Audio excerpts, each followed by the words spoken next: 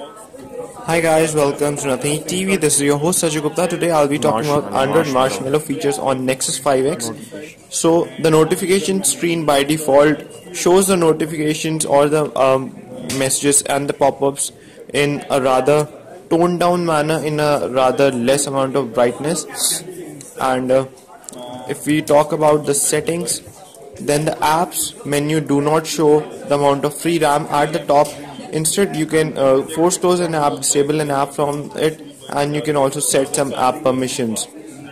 The memory section is the place where you can look up for the free RAM and the RAM which is being used by apps and the system. Internal storage clearly shows you the amount of storage space used and the storage space available. You can add users, guest user. This is the feature which was present in earlier versions as well, so things have not been changed here.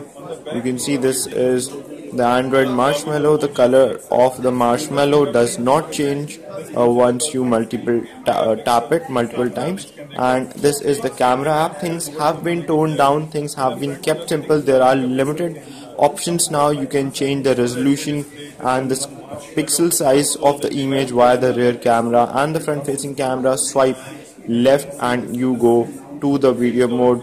Scrolling is vertical instead of horizontal. The dial pad is more clean and more simple. Most of the area is the white area.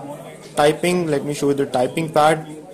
Again, you first have to enter the first contact name or the number you are sending the message to, and thereafter you can create the message.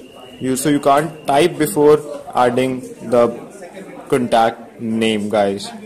So that was a quick feature and overview on Android Marshmallow on Nexus 5X. Kindly hit the subscribe